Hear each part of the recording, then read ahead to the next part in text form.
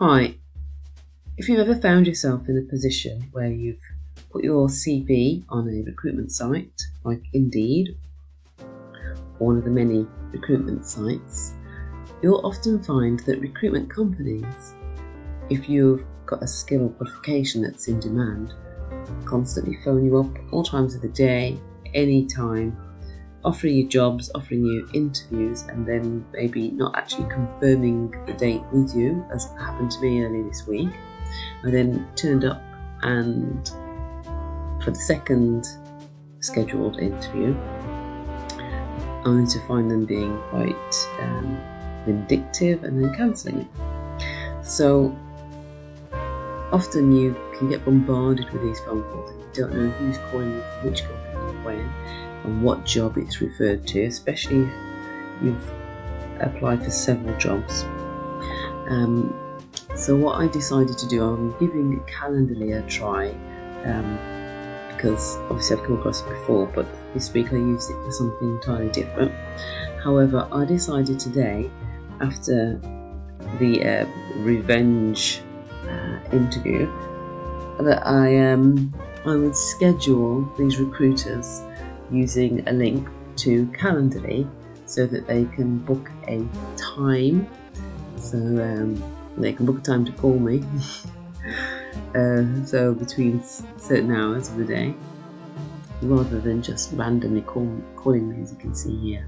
They can book me up to schedule me in, and then from there I can see if I can accommodate them with an interview if necessary, or they can, what I've done is I've set it up so that they can, so if they pick an appointment time, they then have to put their name, their email and other details in. Let me just see if I can find it.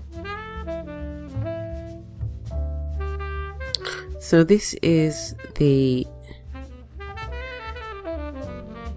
area that I've set up at the back. I've edited a one-to-one event.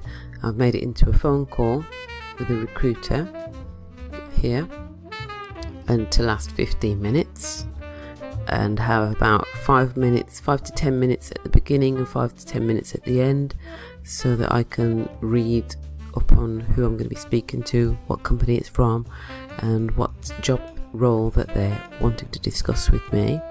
And these are the questions that they are required to answer before they can book an appointment. What company they're calling from. I'm going to edit this one out. And what role do they want to talk to me about, whether they're a permanent role recruiter, a direct recruiter, or the type of agency that only provides ad hoc work, and what date the closing date is, so that I can sort out if it's a job that's got a near closing date, whether I can prioritise that job application. So they have to answer these questions prior to booking an appointment with me, and I will send them the link.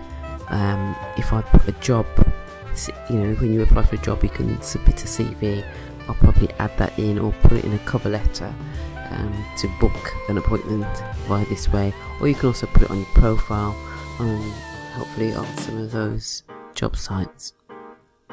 So hopefully this will then integrate with your calendar, so you could integrate it with Outlook or with Gmail or any other type of calendar that you use.